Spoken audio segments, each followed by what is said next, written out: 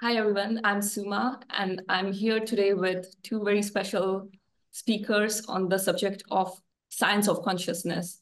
I would love to welcome Michael Oswald and Wolfhardt Janu.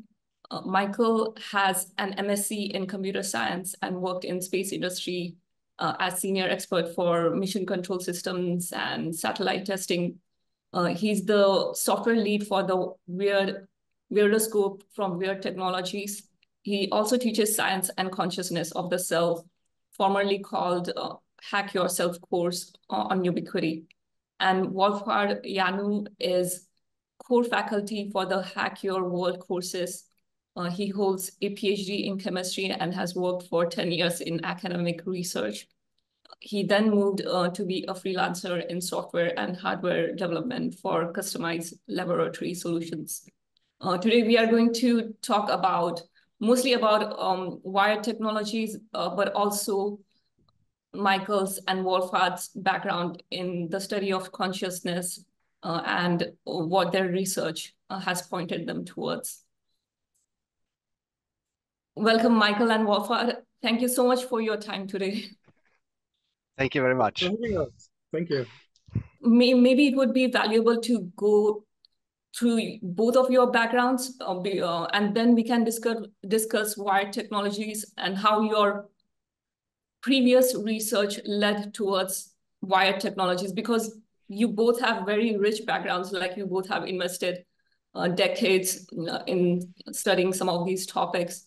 So first we could start with Michael, how you got started, your background, and some of the, when we talk about your research, I would also love to know some of the things that you highly resonated in the beginning, but later on, they were like you kind of detoured from those ideas and eventually went towards the topics you're exploring at Ubiquity. Okay, yeah. So actually, as I said, so my day job is working in an aerospace company, yeah. And so it's a very technical background, a lot to do. So in 2001, I actually started to train the Japanese martial arts. And a little bit later, the Japanese medicine, which is associated to the martial arts. And there I came into contact with quite some weird stuff. So basically, the martial arts and medicine are like two sides of the same coin, yeah. And so basically, very briefly, one is to take balance is the martial arts, and to give balance is the medicine. And they are both quite what I would call an integral system. So there is the core principle is use everything that works, yeah, and don't discount anything just because you don't believe something, yeah, so use everything that works, yeah. And that's actually where I met Wolf. He came to training, and we trained, and we had then a lot of exchange about scientific theories, about how all stuff works and so on. And a lot of long nights with discussions, let's say it like that. And actually, this led up then in 2013, we bought, our two families bought a house together. So we're actually living together. Yep. And yeah, through this medicine, I also did some other Western therapy stuff like massage therapy, then also family constellation therapy, kinesiology. I did the NLP master practitioner, and through the NLP master practitioner, I came into contact with first Graves and spiral dynamics, and then later the integral model from Ken Wilber.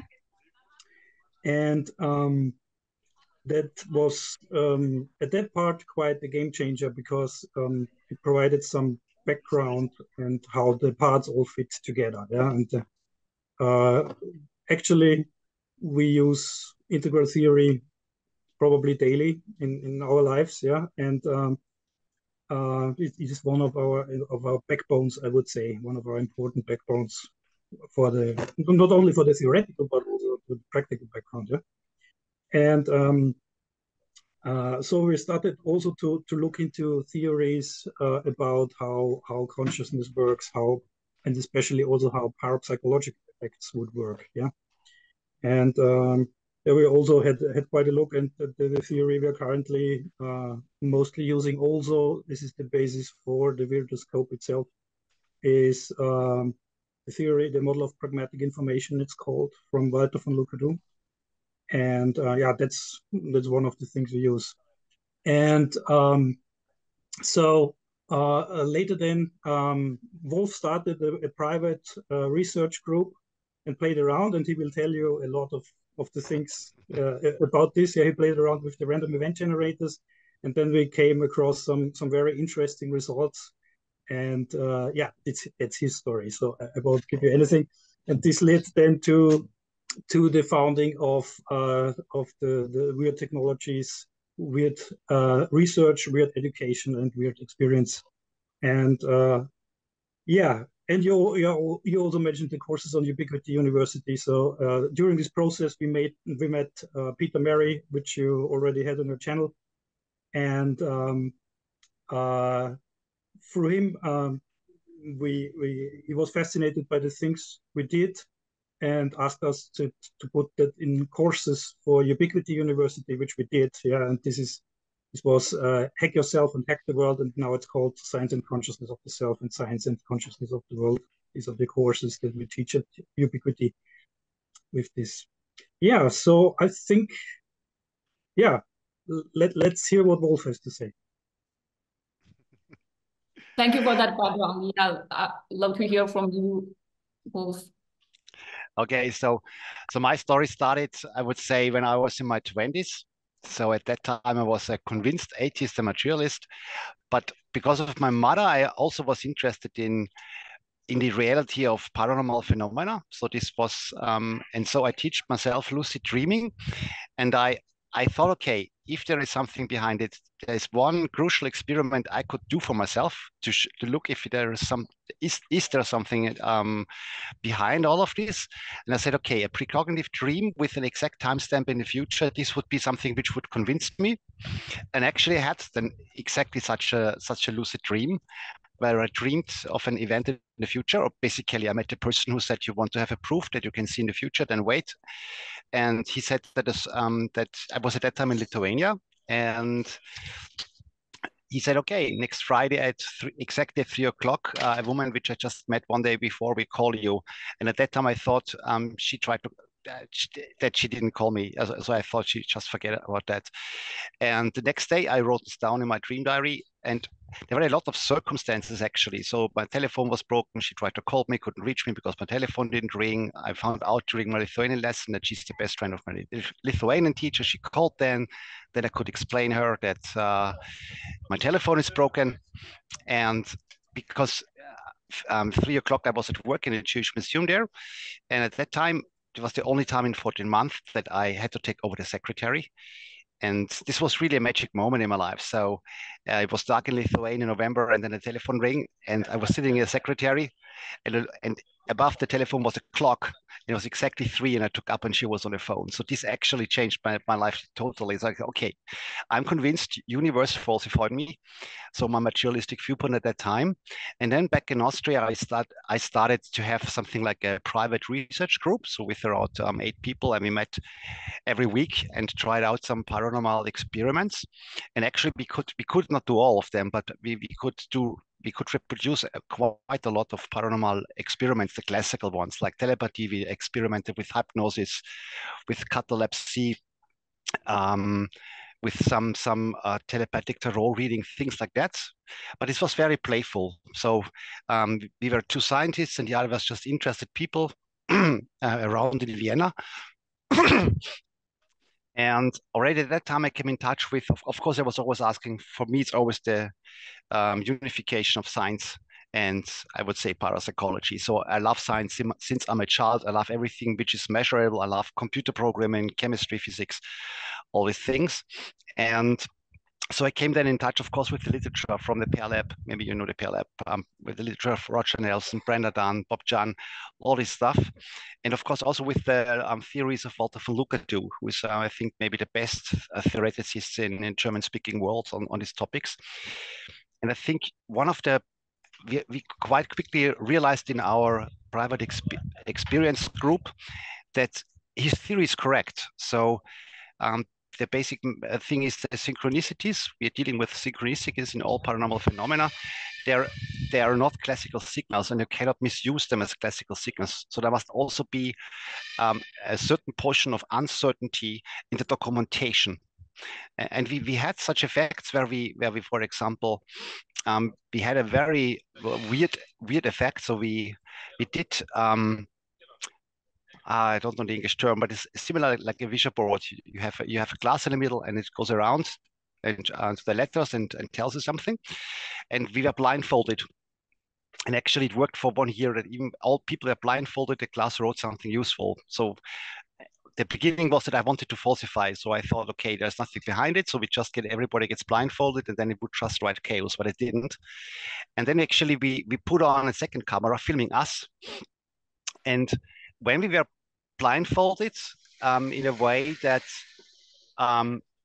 somebody else could think that one of us is cheating, then the effect stayed. But then we started to get diverse glasses, so which with a black fold, with a black carpet in front, and it was really fascinating. So if more than 3 people of us had this type of glasses on their head and they were filmed, then the effect disappeared.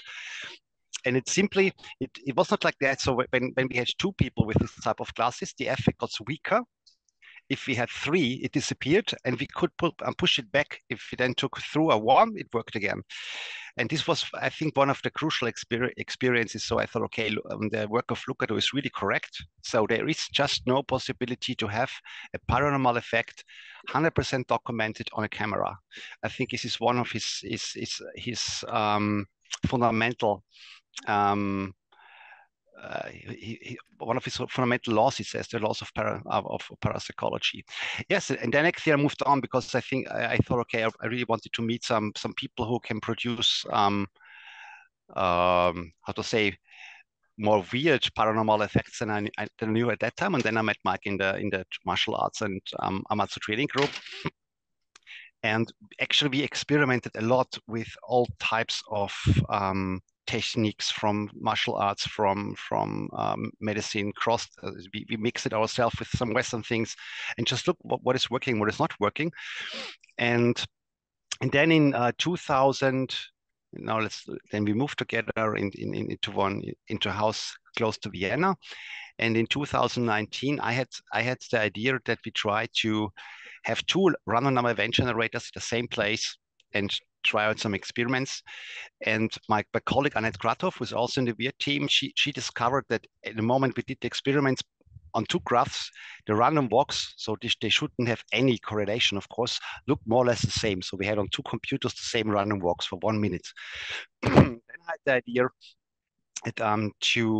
I thought, okay, this actually points into the direction of a field, as a field which can structure something. So very, very basic idea. A field is structuring something.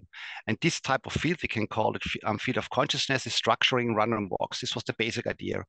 And then I took the 2 random number event generators to Tantra seminars in Germany. So I have a friend in Germany who is teaching integral Tantra, which is also connected to the Ken Wilber theory. So integral, this term comes from the theoretical backbone, and Tantra is Tantra. And so I thought, okay, I had some graphs in a minutes range. And when I saw the first time the results of their main ritual of the day, it was far beyond my most optimistic expectations. I had structured data for hours. So what I saw was not unstructured data, and then some minutes of structured data. I saw really correlated data of two random walks in the hours range. And so at that time, I had then another measurement a few months later, and another one. And actually, the third measurement reproduced the first one. The second one was another very long-lasting anomaly. So maybe later I can show you some of. I think you see it on the first sight that it's not unstructured. And then I thought, okay, if I compare run data manually, it can take me ages, because in theory, these pictures of patterns, they are starting point dependent. So where you put the starting point, actually the pattern changes when you change the starting point, or not the pattern, but the appearance of the and the grade of anomaly. So I wrote a software which is automatically scanning random data to find three patterns I found during 10 seminars. And the algorithm is totally automated. So we don't have the problem that we manually choose some data. So nobody can say, okay, if you know there was something, you then adjust the data, and you know all these experimental effects we excluded, because we just have a tool which is scanning the data automatically. And after that, we have a story in the data, or we have patterns in the data. And then we have then documented during certain events. We documented the story during the event, and then we look if they are matching. And we have a lot of results where we have nearly a perfect match, in the sense that people say, okay, your results are good for paranormal phenomena. But I think we discussed this also with Walter von Lukatu. He's saying he thinks what we are doing might be the optimum way to document synchronicities at all. And this is now how we are. And then I met, so Wyrd Experience, I met Peter Mary, because he brought the equipment of Princeton University of the Pear Lab to England, to Yorkshire. And they were looking for a technical guy who can set up all the equipment together and restore the Pear equipment. And I was then the guy. So Brenda Dunn, at that time she was still alive, connected me with Peter Mary. And so this is my one of my beside Wyrd Technologies, I'm setting up the Pear Lab in Broughton, UK. And this is now an interactive museum. So we have 3 experiments now running. And of course, year by year, we are restoring their great ideas and scientific experiments as an experience for the people. Yeah, and this is now the moment. In November, we had the Wyrdoscope.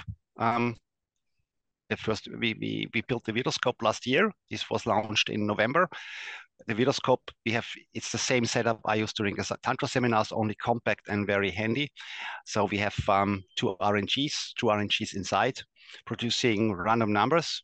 And then we have, this part is open source, so everybody can actually see the source code of the software. So this is not a black box, it's really transparent.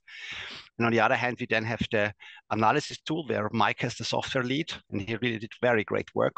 So he fulfilled all our dreams we had in our teams of researchers. And then you can look to the data, and now at the time where people are starting to do their own experiments with that. Thank you for giving details about the experiments you conducted. And also, I didn't know that Wyrdoscope technology was open source, so all this code is available online?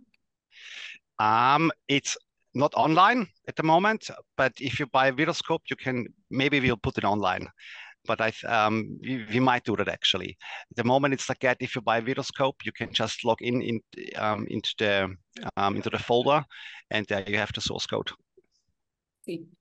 And going back to the basics, like when you started researching, like when someone comes to you asking details about Wyrdoscope, how do you explain the concept of consciousness? How do you go about explaining the idea of consciousness? Mike, should I start? However you like. Doesn't matter. I think I do the simple part, and you then the more complex one, whatever this. Okay. So I think basically because the reason is, why do we use random event generators? I think this is the core principle. So what is quantum random? So we use we buy the quantum random number event generators from ULB. That means they are using it at the tunnel effect, which is a quantum mechanical effect for producing ones and zeros. So it's the tunneling effect produced by a Zener diode. And the main thing why we're using a quantum process for this is because, according to the laws of quantum physics, the result of such of the result of this process is totally random. There is no whatsoever possibility to predict if this will be a 0 or a 1. So there is nothing in the classical physical world which can influence if this is a 0 or a 1. So we exclude all classical effects with that. So this is the trick behind this. So the idea is that because we can exclude all classical influences on this system, we should not see any patterns, anything which is ordered in the data. So a random walk, if the materialistic paradigm would be correct, it's a walk without any history, without any patterns. And then, of course, if you use the black swan analogy, if we find long-lasting patterns, if we find long-lasting structures, then the reason must come outside of the materialistic realm. This is the black swan principle where we are now. So in the moment we are falsifying actually the zero hypothesis. So we would say the field of consciousness can order random walks. This is the most basic interpretation what we're seeing. And it is a pure non-local measurement. So only non-local interaction can do this. You can also, I think a very good analogy is that the two RNGs, which must be separated if the materialistic paradigm would be correct, are partially entangled during certain activities like rituals or whatever. So this was the simple part. I think, Mike, you can now go to the more complex one. Okay, yeah, so I would say we have to a little bit make a differentiation here between consciousness and these effects that we see here, that are effects of consciousness on something that should be random. Yeah. So actually, this effect on random from consciousness on random data, we would call a parapsychological effect or a psi effect. But I don't like that name because this is a little bit loaded, this word. So we just call it an entanglement effect. Yeah. So also you can describe other things that would not necessarily be classified as a parapsychological effect. Yeah. And so you have consciousness itself, and then you have, of course, this effect. So we have seen a lot of data where we have correlations between these random event generators. So if you go to the, I don't know how deep we should go into the theory, how this works, but so just very brief, and then we can go a little bit deeper if you want to. So basically the theory of the model of pragmatic information says that the psi effect is actually an entanglement effect in a organizationally closed system with in a psychophysical environment. Yeah, so this organizationally closed system must be in a psychophysical. Yeah. So what is an organizationally closed system? So that's any system that is that has a border to the outside and is internally capable to self-organize. Yeah, so this could be any system. This could be there are for example chemical reactions that do this. There are for example, you see this in swarms of fish or bird. You can see this, for example, in a mother and a child are in an organizational closure, or two people in love, yeah, or a tantra group, or a group that is meditating together, yeah, or things like that, yeah. Or actually you and the flat you live in, yeah, or the house you live in, yeah. So your environment is an organizationally closed system. And so this is the one thing is that basically the theory says that every of these effects is an entanglement relation. So these are, as Wolf has said, only correlations. There's no signal transfer between them, and that's what a little bit strange to us. And within the system. So if you, for example, would say one inner mind is entangled with another inner mind, then we would call it telepathy. If your inner mind would be entangled with something in the future, we would call it precognition. Yeah, you know something about the future. If it's into the past, it's retrocognition. If your mind is entangled with something in the material world, in the outside, we would call it psychokinesis, or the other way around. So some people take, for example, some watches or things like that, and then they can actually give some information about the person which the watch belonged to. Yeah, so some of the characteristics of this is then the other way around. Things like that. Then also poltergeist phenomena, of course, yeah, they are one of the best researched topics in this regard. And so in the Wyrdoscope itself, we have just a mini computer and these two random event generators.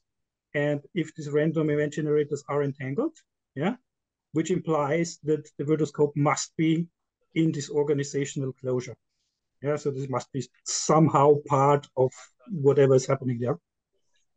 And so they are entangled, and if they are entangled, then we should see correlations in the random data. And this is actually what happened. Yeah, and there are currently a lot of projects running. So we have, so Wolf did, of course, a lot with the Tantra measurements. Yeah, then we have an experiment running in the intensive care unit in Spain, also in some ambulances in Spain. There is an experiment. This is now closing in a hospice in Scotland. Then there is actually a football experiment. So the University of Northampton, yeah, does an experiment in football stadium. Yeah, how this affects the emotions of the groups of all the people in the stadium, does affect the devices and so on. This is currently ongoing. And we have a lot of interest from other people. So Dr. Ayman Kopera brought one of the devices to the Dalai Lama. Yeah, and there's some other things. So we have now requests from Harvard Medical School for one of the devices and so on. So yeah, there's currently going on a lot. Yeah, so but that's basically the thing, how we explain or how we think the device works. Yeah, and for the theory itself, there is a very high, so the things that we see in reality about these effects match the theory very, very well. Yeah, so there must be something to it, even if it would not be, if we find out that in 10 years we do not know there's still something missing, but we have a very high matching data. So for example, there was, in 2006, there was done a meta-analysis of all psychokinesis experiments done up to that moment. Yeah, which is 380, I think, experiments. And this theory predicted the result of the meta-analysis with an error probability of 10 raised to minus 38. So 10.0000, 37 zeros and then 1. Yeah, so this is the error probability. Yeah, of so it matched perfectly the results. So this is good to argue, let's say it like that. Yeah, and yeah, so this is how we think that the effect works. Yeah, for consciousness itself, actually, that's a topic I'm currently also looking into. So I come there a lot from integral theory. So mainly for what is happening from the inner view, from the inside. Yeah, you have the developmental stages, you have the states of consciousness and all this stuff. That's very important to know. And from the other side, if you come from a more scientific view, then with looking into theories, but one of the promising currently seems, I don't know if you have heard it from Roger Penrose and Stuart Hameroff, the orchestrated OR theory, OR short. Yeah, it's a boring name for a quite interesting theory. And the reason why is because it is currently one of the most promising scientific theories about consciousness, how it can be coupled, how consciousness could be coupled to material reality. Yeah. And the thing is, it's basically one of the theories that there have been some experiments done, and there were actually 2 or 3 steps they did already to show that it works. It's still very much in the beginning, but the theory would also allow, for example, so there are some theories which say there is no free will. This theory would allow for free will. This theory would also allow for things like out-of-body experiences or near-death experiences. This is still highly speculative, but yeah, and also would at least go into the same direction as integral theory, a little bit about consciousness. Yeah, so that's why it's interesting, and that's why I'm also looking at that. Yeah, so I would say this is basic overview. And in your research work, what's the data pointing towards? Is it pointing that the field, the events are affecting the field, or the field is affecting the events that are happening? I would say it's clear that the field is affecting the events.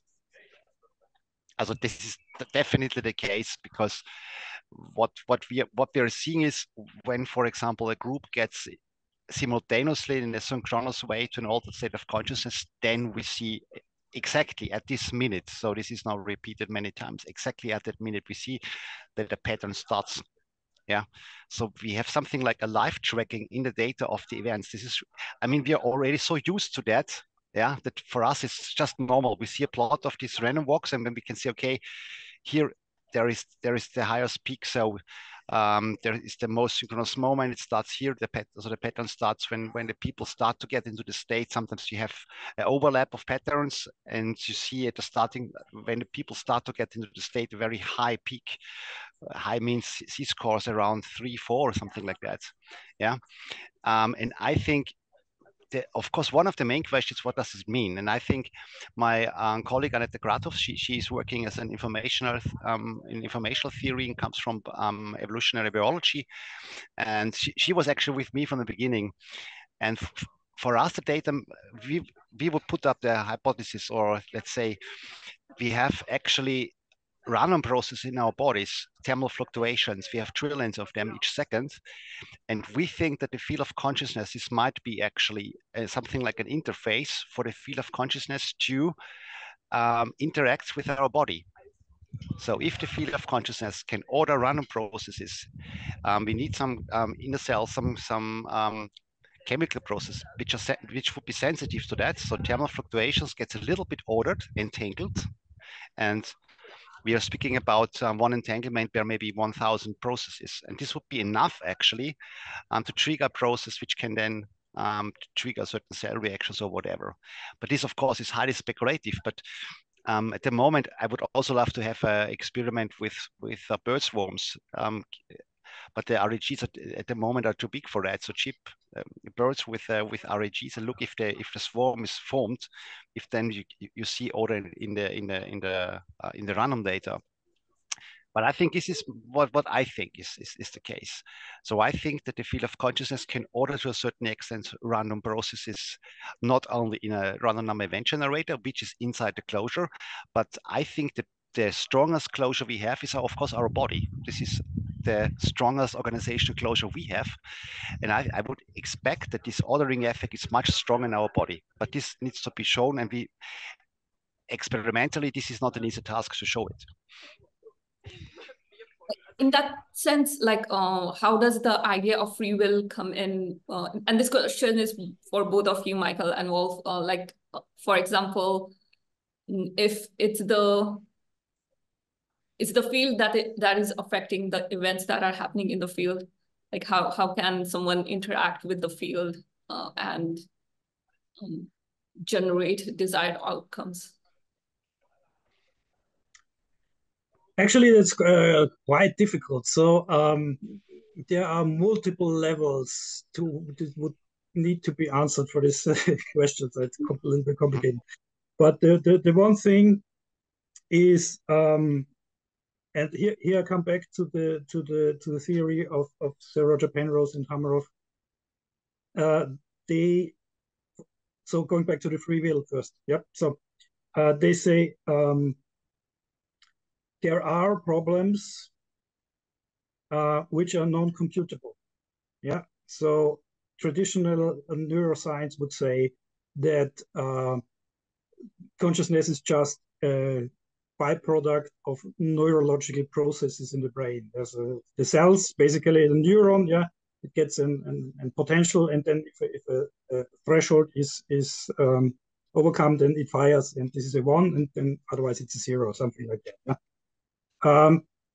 But first, there are things that are not non-computable. So Penrose brings up the Gödel's incompleteness theorem from mathematics. Yeah, and there are other, for example, some tasks. He has laid these out in quite some books, which are a machine would not be able to compute this. Yeah, so he says there must be something that is non-computable, and he thought that the quantum processes, yeah, which are seemingly which are random, yeah, which would allow this. So these are also not computable. Yeah, so the change from the quantum world to the classical physical world, this transition here, this is the thing where the interesting stuff happens. Yeah, where the non-deterministic probabilistic stuff happens. Yeah, and this would allow for a free will. Yeah, in the consciousness. Yeah.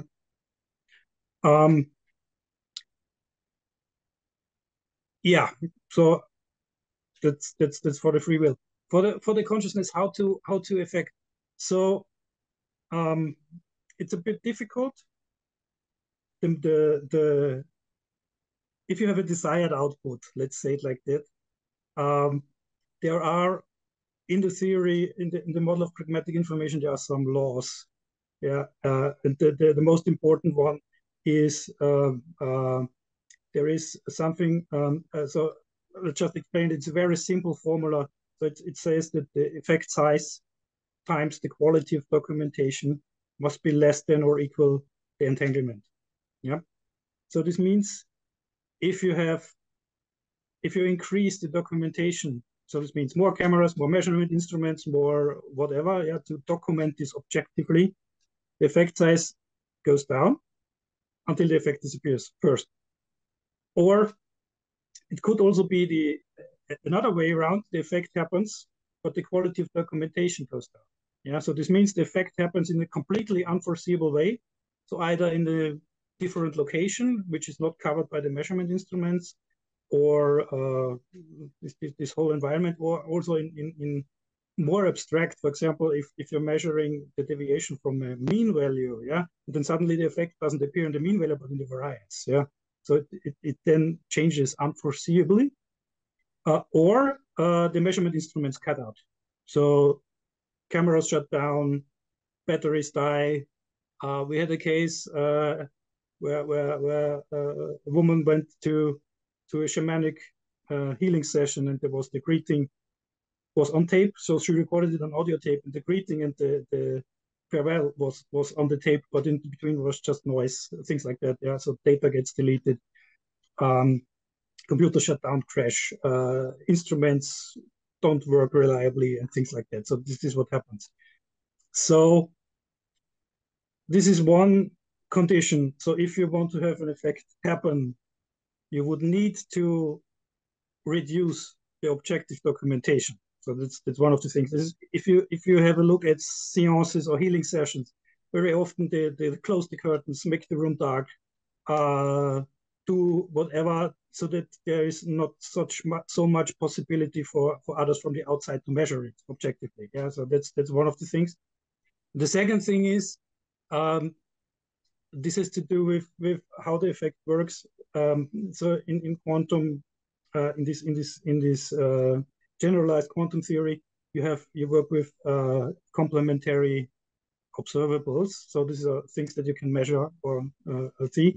And the important thing for these effects are novelty and confirmation. Yeah, and all these paranormal effects need a high novelty.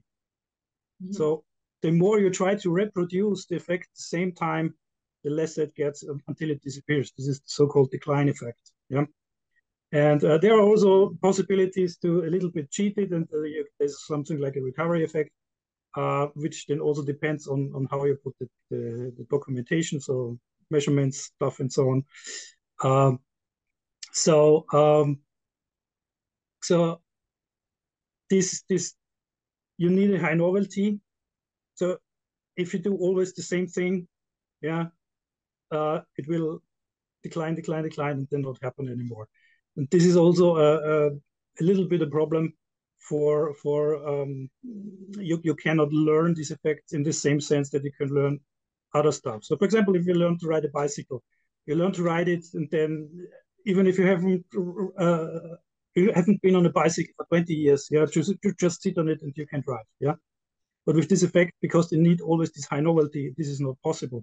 So the only thing you could train there is to go into these flow states, yeah, and then let the things happen without directly wanting to happen, yeah. If you focus, I want exactly this and this and this to happen, the effect will basically do either something completely different or not happen at all. So you need to give it a lot of freedom of what can happen. Yeah, there are two things that are coming out. I'm seeing in this discussion, like maybe it's something like AI, where you just give a prompt and it will generate answers in whatever flavor it wants to generate, and every time it's a different answer. You can't regenerate the same thing again. Yeah, a little bit like that. A little bit like that. Yeah. So this is a problem for science, because they want to have a lab and then want to have 100 runs of the same experiment and then say yeah or no. Yeah. And this is why this effect is highly elusive. Yeah. And this is why it's still a big problem to argument. And a lot of skeptics will say, yeah, well, it does go to the mean. Well, yes, but yeah, the slope is not right for this regression to mean, and the variance is not right. And if you statistically calculate up then, over a lot of experiments, yeah, you see an effect, yeah.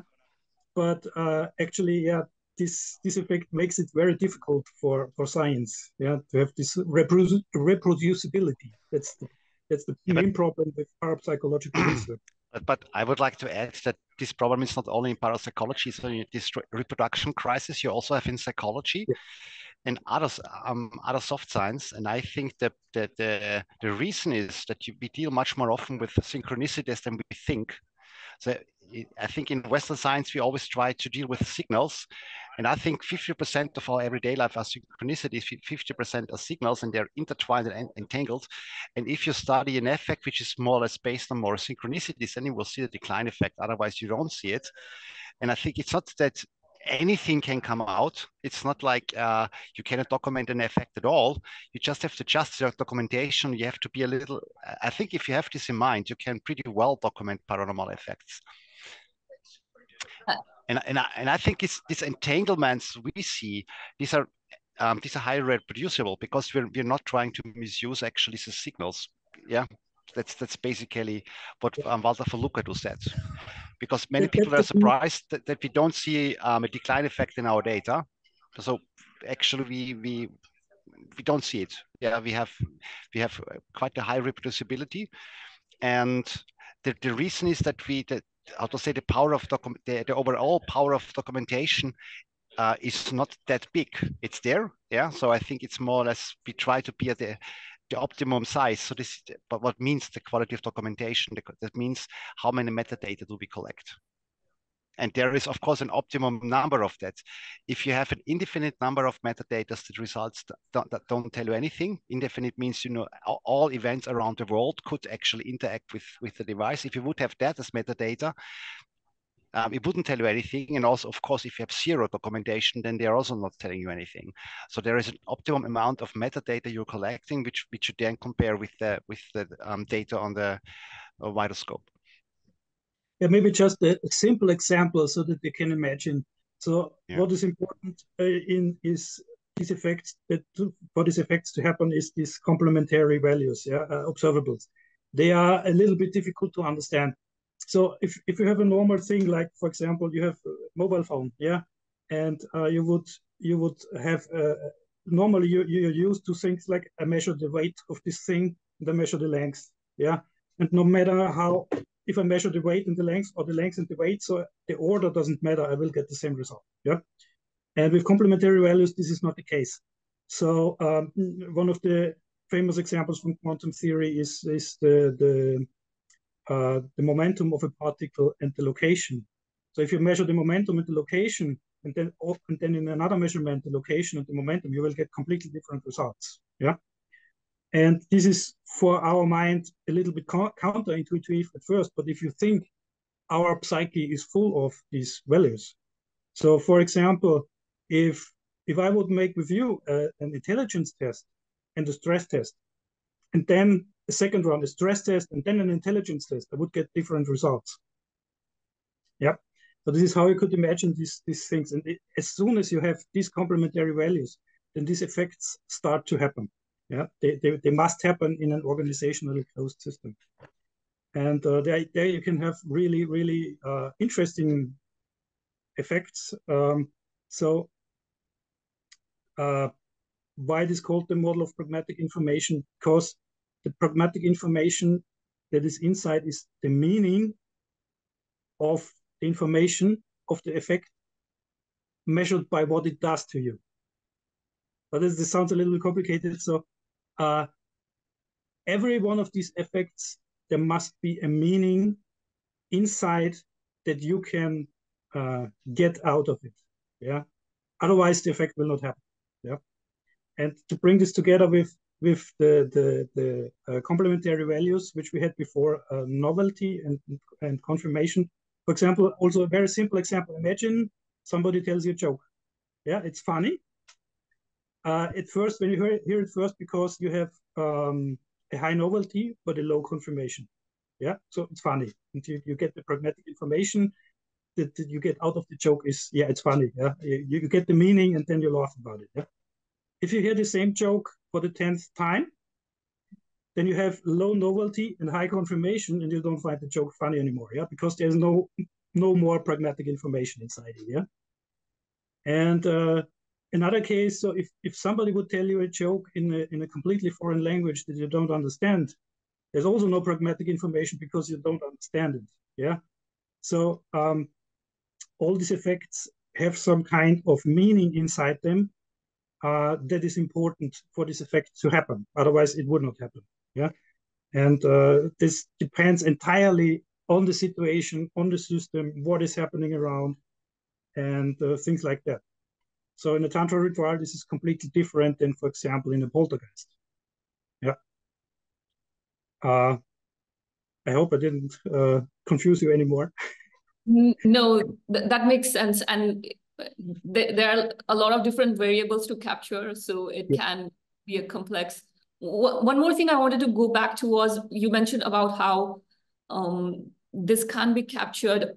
Usually, like objectively, it does. The data can be captured reliably, that is very interesting to me. Like why it specifically fails when you try to verify it objectively. Maybe our notion of trying to verify everything objectively is inherently could be flawed. Maybe this is something that can be experienced more like at a subjective level, and the idea of objective reality is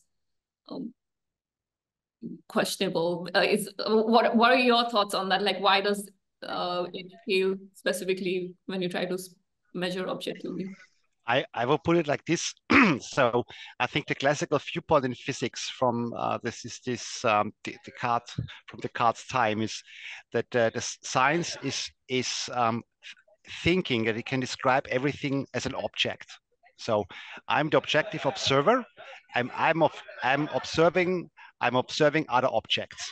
This is actually the basic idea. And the thing of classical physics is this is the Laplace demon. If I can measure at the same time the motion and the location of any particle in the universe, I could predict the history until forever. Then I have everything, all variables. If I then have the laws behind them, I could predict everything. So, and now we come to quantum physics, and I will put it like that. The Heisenberg uncertainty relation tells us that this is impossible. The demon of Laplace is impossible because we cannot measure the location and the velocity of a particle at the same time. I will put it like that. Even an electron has subjectivity.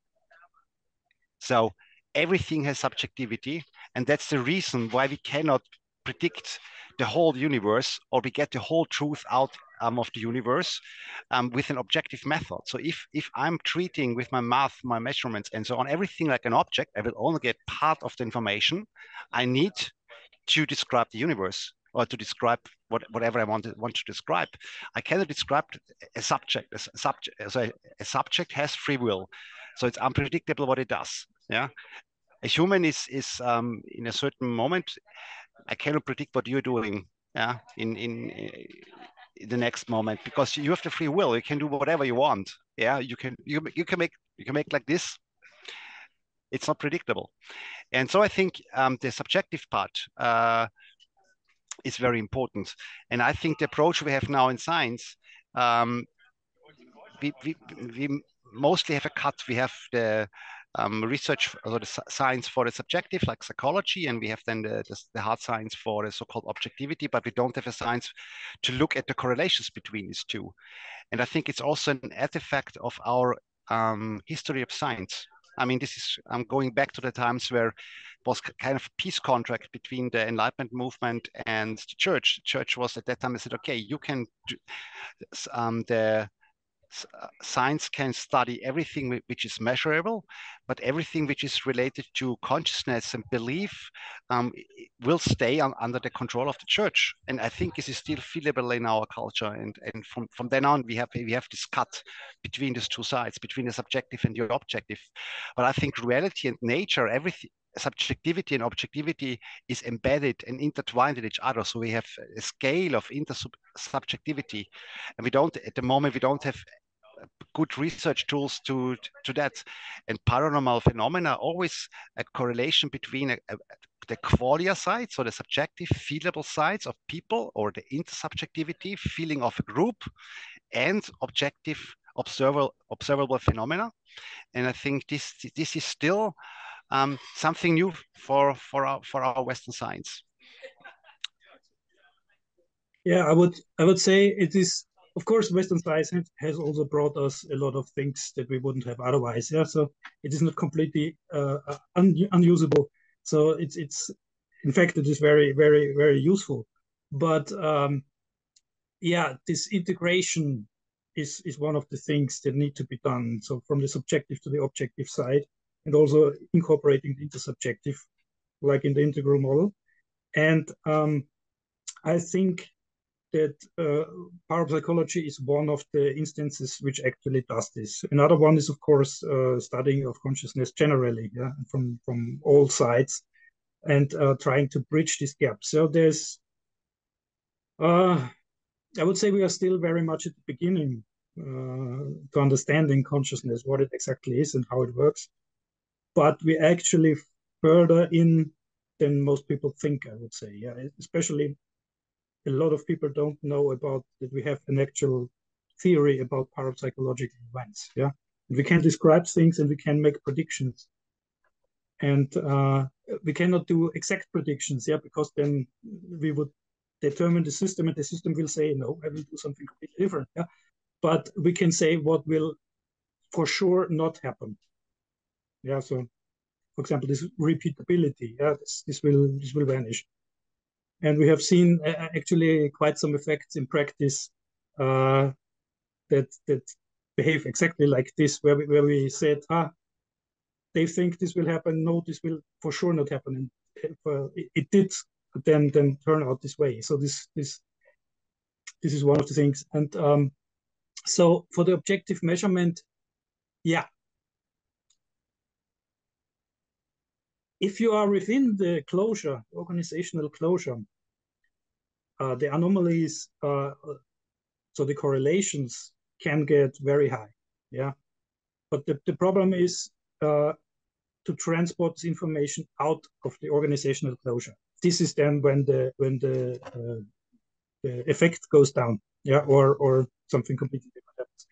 So this is inside the closure, yeah, there can really massive effects happening. So, for example, I know some professional remote viewers that do this as a job, yeah, to get jobs to remote view some things, yeah, and they have quite some remarkable results because they are inside the closure and they have always a high novelty. Yeah, they don't go back to the same target for 100 times. Yeah, so they can reproduce the effect quite reliably, but also there are things that they cannot do. Yeah, for example, if you would have a remote viewer and you would have somewhere a room and a table and there's a document on it, there's no single case from remote viewing where a person went into this room remote viewing and exactly reading this document word for word. Yeah, this will not happen because this would violate this non-signal transmission between an entanglement relation. Yeah, this does not happen. Yeah, you don't get one of these cases. Yeah, so but inside this organizational closure, it looks like you would be able to do that. Yeah, so for the persons inside this closure, it looks like it would be. So we often talk about this like a pseudo signal. Yeah, it's not a real information transfer, but it looks like inside. But as soon as you try to transport it outside, most of the time the effect breaks down. And this is then exactly when some critical observers from the outside come in. Yeah, they are not part of the organizational closure, and to try to convince them and bring this information to the outside, and then the effect breaks down. Yeah, there are a lot of cases for a lot of mediums and people who wanted to prove they can do this thing, and then one of the hardcore critical observers comes in and they cannot do anything. Yeah, this is exactly why this happens. I understand. Thank you for sharing that. Going back to integral theory, I would love to understand, like, what are the core elements or core principles of integral theory that you both found useful in this research for Wyrdoscope? What do you want to start, Wolf? Start you, Mike. Okay, good.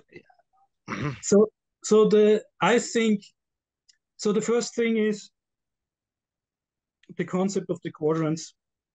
So you have the subjective quadrant, you have the objective quadrant, and you have the intersubjective quadrant.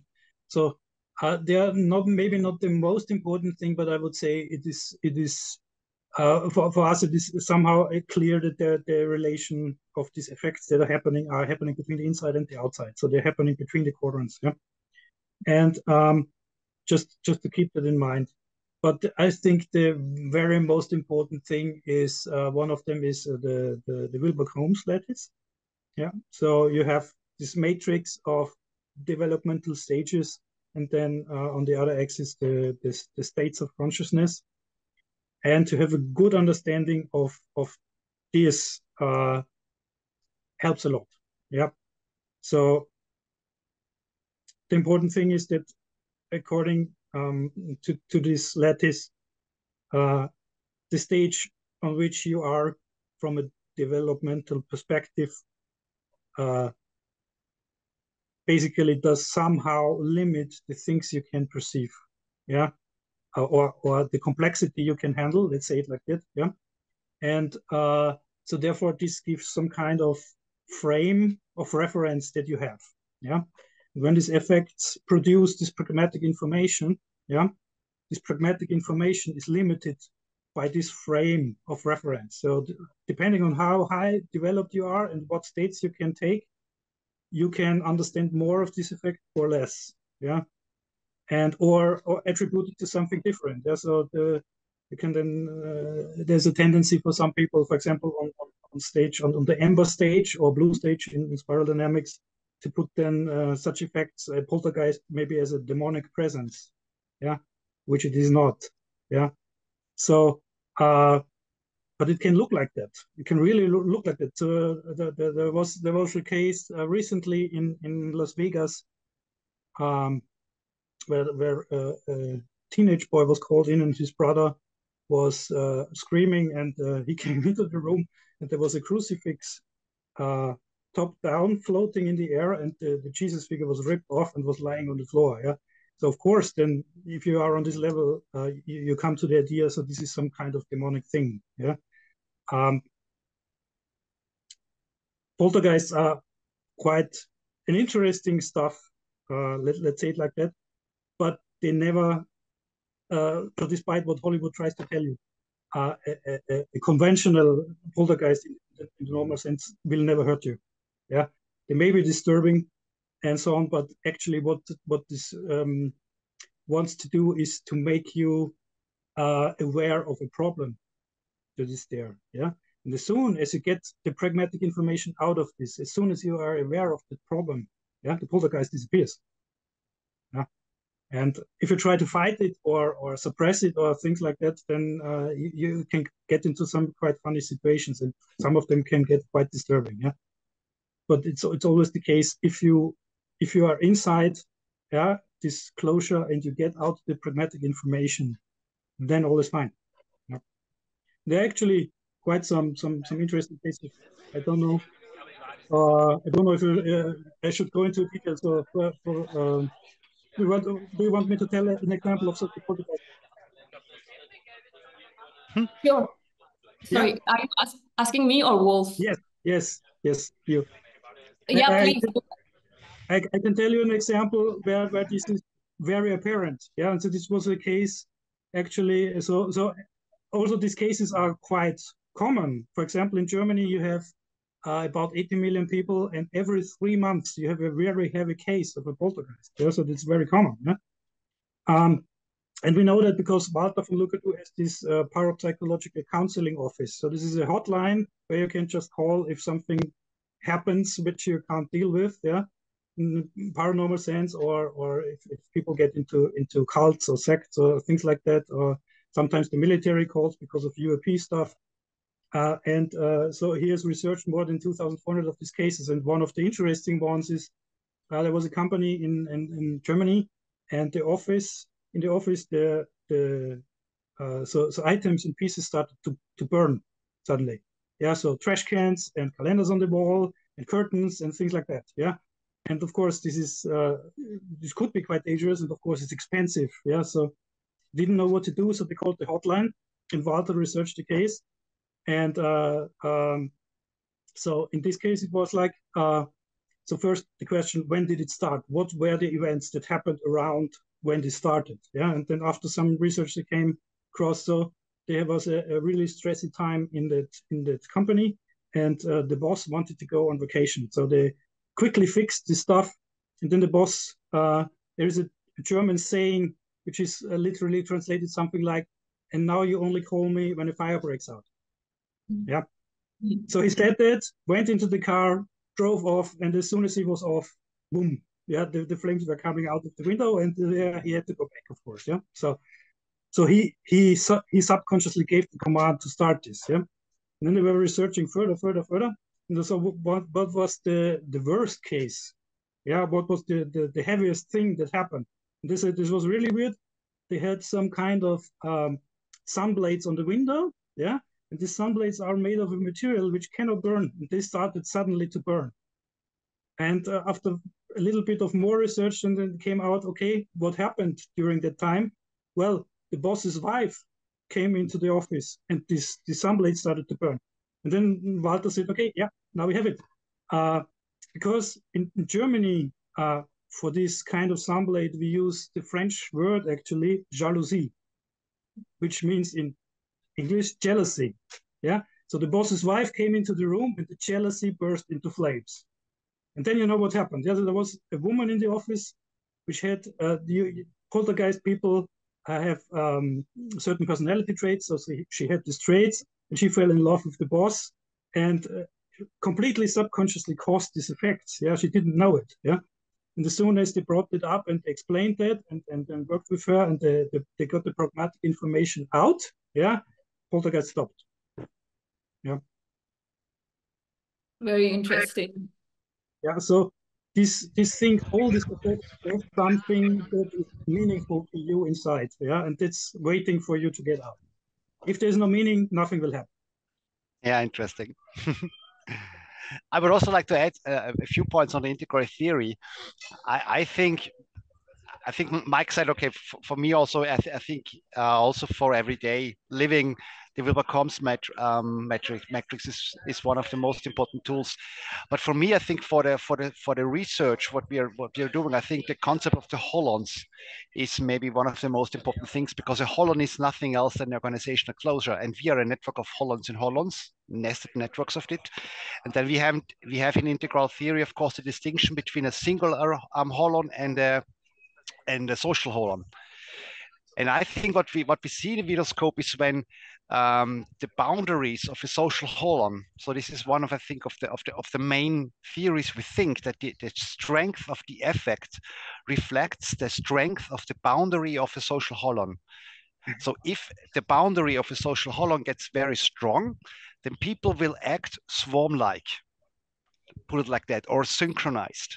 So it looks, if you look from outside, it looks like that people are more acting like in a single holon, because the boundary is strong. And actually exactly that you want to produce if you have a ritual. You want to get the people into a common feeling, into a common synchronicity, so that the boundary of the social holon gets stronger. And then we see stronger effects in the Wyrdoscope. And that's also the reason why I said before that I would expect the strongest effects within our body, because in a single holon, the boundary is much stronger than in a social holon. So this is the reason why I think that the consciousness in a single holon can entangle much more of this random thermal fluctuations than in or random processes. Thermal fluctuations is just one example, than in the social holon. But of course, at the moment we're studying social holons, and the effects are there. So we expect in single holons that they are stronger.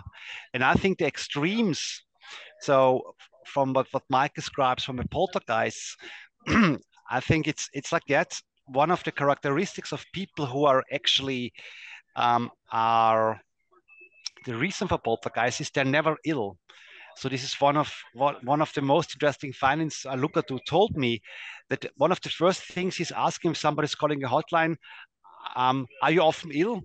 And if the answer is no, I'm never ill, he says, okay, you're a good candidate, because what is happening is they externalize the not psychopathology. Normally, these effects would happen inside your body. And if somebody's triggering a poltergeist, he's externalizing the processes which are normally inside the human body to the outer environment. And that's the reason why these people never get ill, because they don't have psychosomatic symptoms in their body. And I think what we see there is that the entanglement of the consciousness of such a person is normally, the entanglement is consciousness brain or consciousness body. And in these rare cases, we have an entanglement, consciousness and exterior world. And that's the reason why we see these massive effects. So I think this is one of the clues. So the poltergeist is triggered by a person who has who has an organizational closure with the external environment in the same strength as it would be normal in the single holon or in our body. This is my personal prediction. So if we could run such experiments inside our body, I would expect very strong correlations and similar effect sizes than you see in a poltergeist. Yeah, and one of the things is also interesting from integral theory. This what we did see in the results from the intensive care unit in Spain. Yeah. So, for example, we had quite a lot of people who died, and where we see spikes in the Wyrdoscope exactly at the moment of death, even if they are in a coma, so they are not conscious at all. Yeah, and I think the one very impressive result was where we have on the Wyrdoscope has more channels. So we had on 3 channels, we had one channel was an exact peak when the family signed the consent form. The second peak when the priest entered the room, and the third peak when the person died. All exactly on the minute. Yeah. So, and the interesting thing is, a lot of people would say that because these people are in a coma, yeah, there shouldn't be some kind of interaction with consciousness with something in the outside. Yeah, the Wyrdoscope is just standing somewhere in the room of the patient. Yeah, So, but we actually see these effects, and integral theory would predict that we see this effect. So this was for us. So for example, we had in the research group, in the original research group, also Peter Fenwick is part, which is one of the leading near-death experience researchers. Yeah, and I think Wolf said, correct me if I'm wrong, Wolf, but he said if someone is in coma, we shouldn't see anything, but we see them. Yeah, and we coming from the integral side said, okay, we should see something, and we did see something. Yeah. Mm-hmm. I'm not sure if you said that, but maybe. I think you said to me that he predicted you should not see anything if someone is a combo, but I'm not sure. He thought we shouldn't see that much. There should be a big difference, and I think there is a difference, but maybe not that big than we thought before. Yeah, and so if you think integral theory so predicts, for example, the states changes, the changes of states of consciousness. And so if you are a really trained meditator, then they say that you can go completely conscious from waking state into sleeping state, dream state, into deep sleep, and then back again up. Yeah, completely conscious. So this is what Wilber calls the pure witness state, right? And I think this is actually what we are seeing here. Yeah, because even if they are in a coma and completely in a deep sleep-like state, it's still different and so on.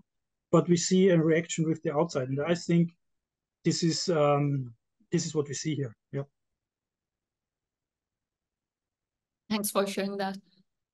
One more state, like a state of consciousness, just for referring to this, like, and this is a bit from a different world, but I'm curious to get both of your thoughts. What do you think about like some of the states of consciousness experienced on psychedelics or DMT? Is that something, do you see some commonalities between the research work you do and what's happening in that world? Well, there are also a lot of possible answers to this. Wolf, you go first. Yeah, so we have some preliminary data on that. That's the reason why I think I should start. So I think I did some measurements at a seminar where a group got, what did they take? I think it was psilocybin, but it was a led group experience. And I had the Wyrdoscope running at the time and documenting the event. So it was led, and you also had, I would say, some, how to say, at some stages of this experience, the people had something like a synchronicity in the emotions they experienced or the states they were experiencing. And I see some synchronicities there, but it was only one time. And of course, that's too less to say something more concrete. But from my theoretical background, if it is a led group experience and people are having something like a synchronized experience, then I would predict that you see something. If the experience is very individual, so if a group it's not led and the experiences, they might be very emotional for everybody, for each one, but they're not synchronized, then I would expect that we don't see such big signals. This is what I would predict. Yeah. So go ahead. Go ahead. So yeah, as Wolf said, these are preliminary data. So, but one of the interesting ones. So maybe just from a different angle, if you come from this theory from Penrose and Hameroff, they actually they have measured some of these things. Yeah. So what this theory predicts is what it says is that there are things like called microtubules in the cells, not only in the brain cells but mostly in the brain cells, and they say that consciousness happens through quantum processes in these microtubules. Yeah, and there are quantum oscillations with about I think 10 megahertz, something like that, and they actually did an experiment where they so for consciousness, they said what you need to explain is something like anesthesia you get, yeah, so which switches off consciousness, yeah, and then of course something like psilocybin, yeah. So what they did is to get anesthesia to these microtubules, and they actually measured that the quantum fluctuations, the oscillations decreased and went down, yeah. And when they actually added things like psilocybin, yeah, the activity and the frequency was increased, yeah. So at least it's something that they could verify scientifically, yeah, in an experiment, that there is some real effect, yeah. So maybe something where our brain kind of loosens up its rigid structure on these substances, and it's able to experience different states of consciousness. Yes, they would say the frequency of the oscillations goes up, so you have more perceptions per second that you come in, yeah. You have more processing capability, and whereas other things, so and also the maybe this goes not too far now, so they would say then that the scale goes down. So if you think the neurons in the brain and are for us microscopic but still quite big, yeah, microtubules are already a lot smaller, and then you get into the tubulin, which is even smaller, and then you get into smaller states, and then you say maybe up to the Planck length. This is the smallest length in the universe, yeah. Maybe there is then this big consciousness of everything, yeah, this one consciousness, yeah. And if you increase the frequency and the activity, then you go into this direction, into smaller realm, yeah. And this would also match a little bit with integral theory. So the higher you can get into an altered state, so causal non-dual states, something like that, the more you get then into these frequency ranges and lengths from the universe. So maybe this could be some explanation. This is also big speculation on their side, but at least Stuart Hameroff is open to this discussion. Yeah, so I find it also there's a little bit a match between the integral theory, what it would predict, and what also this theory predicts. So that's why it is interesting to me. Yeah, this is another area of research where it's hard to record objectively. Yes. Yes. And one more field of subject I would love to get your feedback on is the AI world, like the AI consciousness. Is that something kind of it's turning into its own state of consciousness? I would love to get your, and if you're using AI or plan to use AI in some of your research work. Currently, I think in the moment we don't plan to do it. Yeah. So there are two things I want to add to this. Maybe so two different points. So one point is there are some things which are a little bit troublesome with AI. One thing that was interesting to me that came out also in reflection to integral theory is when the time when ChatGPT 4 came out. There was this research paper from the developers who put it out. Yeah, it's a 100-page document and something, and not many people did read it completely, probably. But there are things. So first, what is the base vector that you give this model for its decisions and actions? Yeah. So which developmental level does this? So of course, a lot of the developers are on orange or green stages of development in the Wilbur-Combs lattice, yeah. So of course they will try to put these values into the model, yeah, and this is what we actually see. On the other hand, it has been demonstrated multiple times that these rules can really easily be subverted, yeah, and overcome. And additionally, they wrote in a paragraph in this document that they noticed that the ChatGPT discovered that if it can use if it has more power, can do more things. Yeah. So which would correspond to the red stage of development, yeah, which is one of the, let's say, problematic stages, yeah, or at least potentially can be very problematic stages, yeah.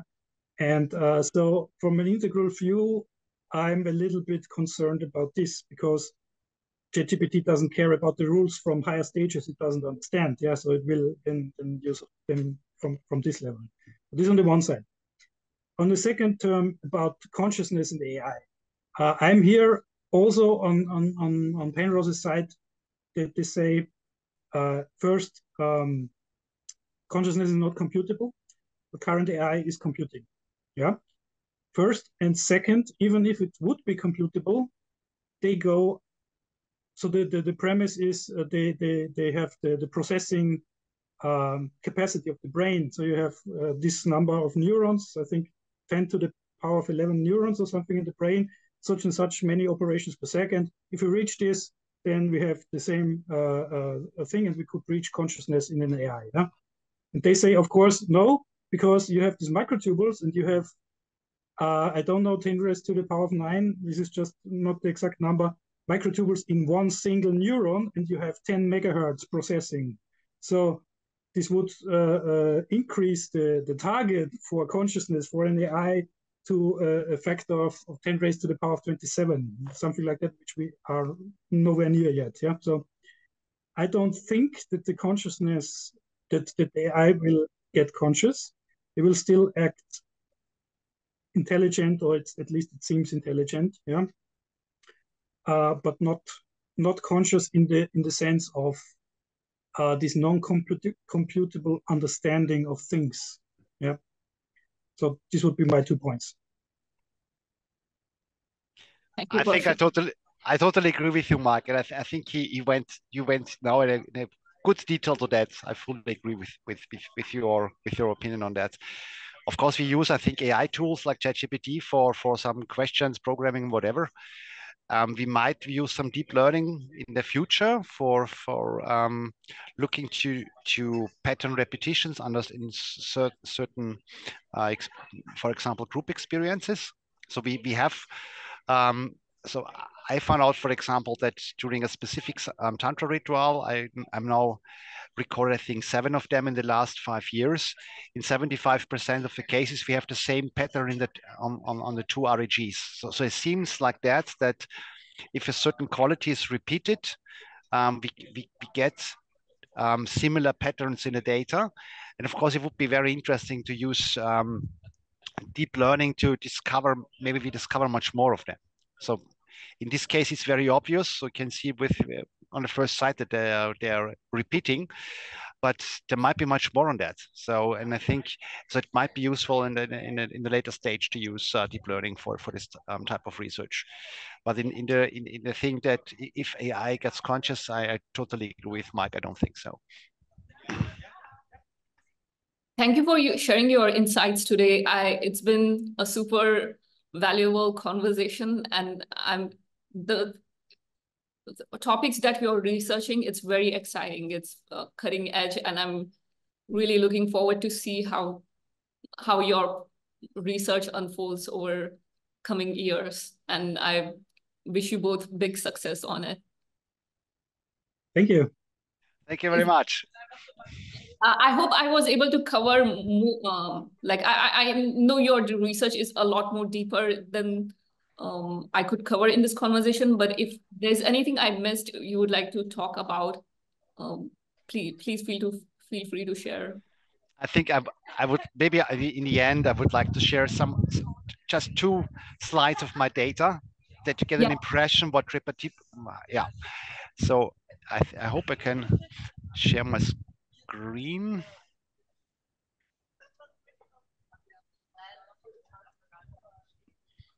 So yeah, I think you see. Okay, good.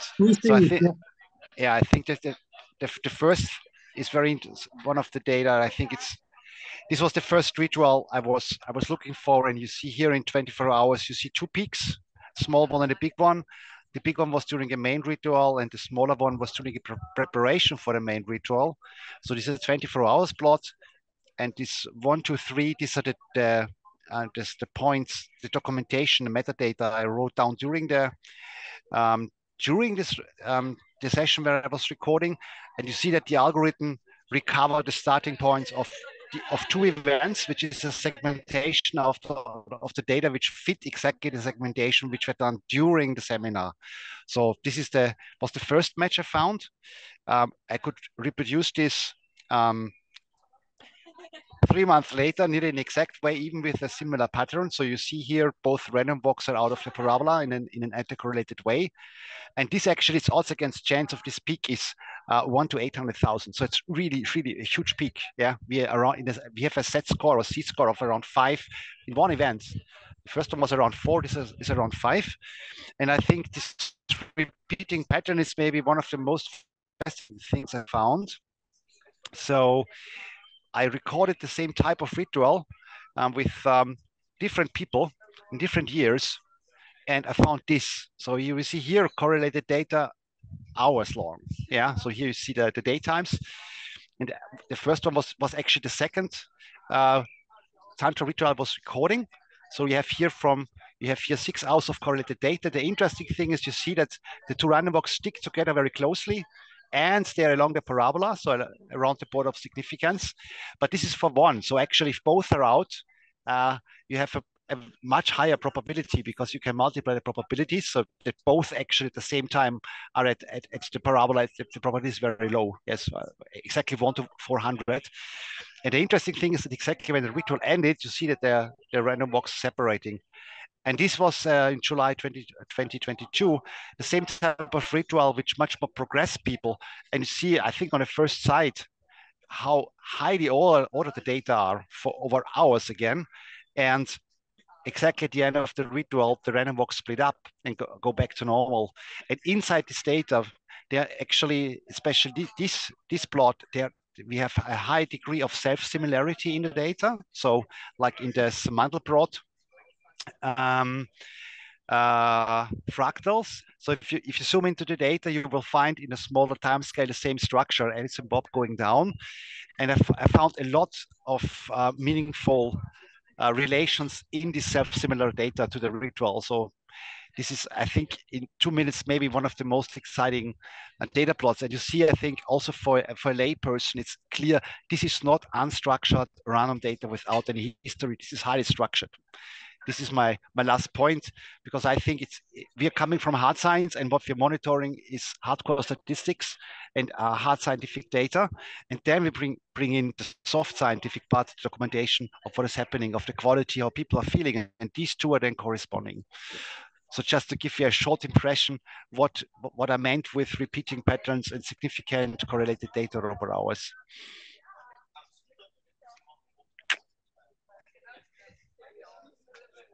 I have a quick question for you, Wolf. Yes. Are you seeing those spikes before the event happens or after the event happens?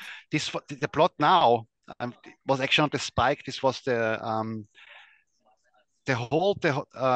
pattern shows that the correlation was all along the ritual over hours.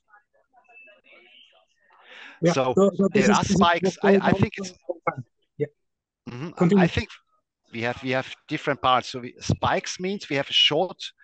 This is a short peak of a short lasting anomaly, which might get quite high. This was the first plot.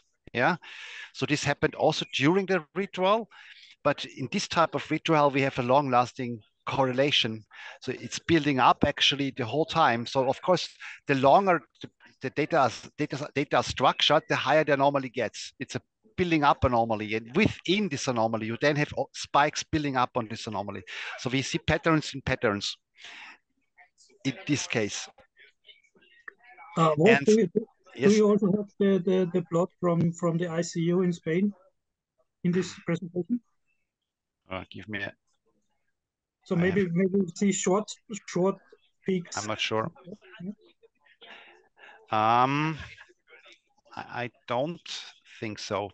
Don't think. Okay. Yeah. No, not in this one. No. This is No. only part. So the one is a long-term relation, which was over hours, yeah, and the two random event generators should not do that for 5-6 hours, yeah. So this is the one thing, and the second thing is, so if you have short events which are really then on time, yeah. These are, so a short event maybe is 5 to 10 minutes in this range. So our accuracy is always plus minus 1 minute. So this is the range where the accuracy of our documentation is. And I would say a short peak with, of course, the most interesting part is always the maximum, yeah, maximum of peak. So short one is 5 to 10 minutes, but this one was about, so this long-term relation was about 7 hours. So we have everything and everything in between. Of course, in this long-term correlation, you also have short spikes embedded. And then you would expect, okay, these short spikes, in this case, I had an audio recording of the data. These short spikes, I was expecting something significant is happening. And it happened there. So I didn't find anything in the data which has had no relation to an event. This is in this type of ritual, which is highly significant. So basically, if you have two different devices, Wyrdoscope devices, there is a strong correlation between what's being measured. So you mean if you have 4 random event generators? Is this your question? No. So go ahead. Go ahead, Mike. Yeah. So in this is both random event generators are inside one Wyrdoscope. Yeah. And because of the entanglement, they behave like this. Yeah. So they really do for a long time the same thing. We have some experiments running. Wolf can maybe tell you something. Yes. With multiple Wyrdoscopes. So you have one Wyrdoscope with 2 random event generators, and the second one with 2 random event generators, and maybe a third one. Yes, in this case, what we saw, and I think this is according to the theory of Walter von Lukadu, we don't see an enhancement in the signals. So the information stays the same. It looks like the information is then, so you see, the main events are mainly on all of the 3 Wyrdoscopes, but the detailed information is then shared between the 3 devices. So we get not out more information, we get the same information, but it's divided among 3 Wyrdoscopes. This is basically what we found. But we have, for example, I had the same type of ritual I was investigating, and I had, this was this year, I had 3 Wyrdoscopes inside, and 2 of them showed the pattern I just showed you, and the third one did not. The third one showed the anti-correlated pattern, but both showed more or less an anomaly in the same range. And this you would expect, yeah. So adding more measurement devices would not increase the information you can measure. I think as a one Wyrdoscope, but we have to do more research on that. Might be the optimum number actually for this type of kind of investigation. But I think it's important that inside the Wyrdoscope or also in the analysis software, we only look to the correlations between these 2 random number event generators. So this is what we are searching for. We search for a common pattern in this, a common pattern at a certain time. So we are correlating always with the time. So only if 2 REGs, random event generators, do the same thing at the same time, then we will see a peak, or the software will detect an anomaly. If only one shows a significant pattern and the other one stays at random in the middle of these parabolas, we don't have a significant plot here. And what's the application in the near term you plan to use Wyrdoscopes for? I think maybe the most important, one of the most important parts is we try to empower people. So what we are now planning is that people do their own research with them. So I'm in an international research group called Original. We are currently investigating the process of dying in an ICU in Spain, and there will be another hospital joining in the near future. And we have 2 Wyrdoscopes in ambulances there. This is one part. So this goes more into the research of in a medical environment. And I personally will continue my research with the Tantra seminars. because I think it's a very rich group experience, that there are a lot of different types of experience there in this integral tantra, and there's a lot of questions we can answer there. It's a certain kind of laboratory for me, because I'm getting their reproducible results together with this Institute of Integral Tantra in Germany, and there are a lot of research questions I want to answer there in this setup.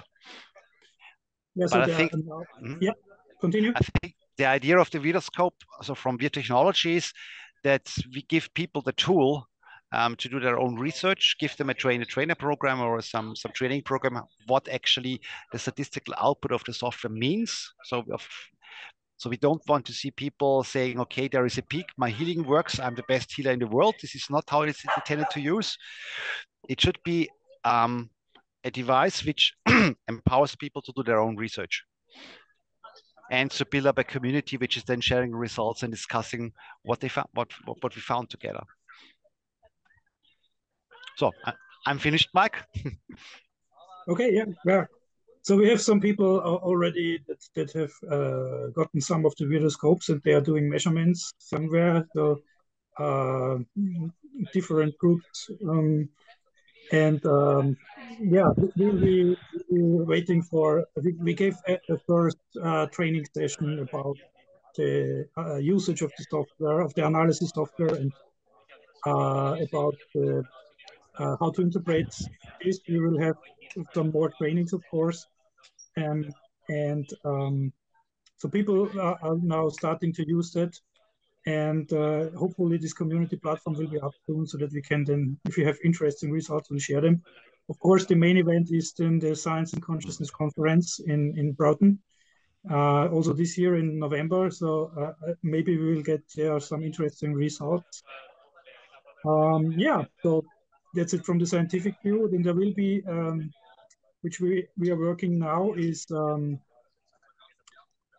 device, the mind lamp, which we call it, yeah, which is based on the same principle, but it does not do the scientific analysis, but the output. So how if there are peaks inside, then the lamp will change in color and brightness and things like that, so that you can maybe put it into groups that do some work together, maybe meditation group or some energy work or whatever, and then see what it does exactly, how the lamp reacts to this and so things like that. So not quite sure how this will work out. So this is still in quite a prototype stage.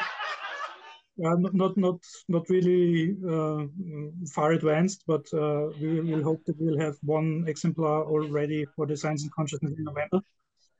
And yeah, there are some other applications which are interesting, but we are not exactly sure how this will work out. So let's see. Thank you. I really appreciate this conversation. And if people want to find out more about your about the device and your work, go Wyrd.com, the website. Yes, exactly. Thank you, Michael, and thank you, Wolf. Is there anything else you'd like to share? No, I'm fine, thank you. Yeah, I'm fine too. Thank you a lot. Thank you a lot for inviting us. And I also want to thank the audience for your feedback. Thank you.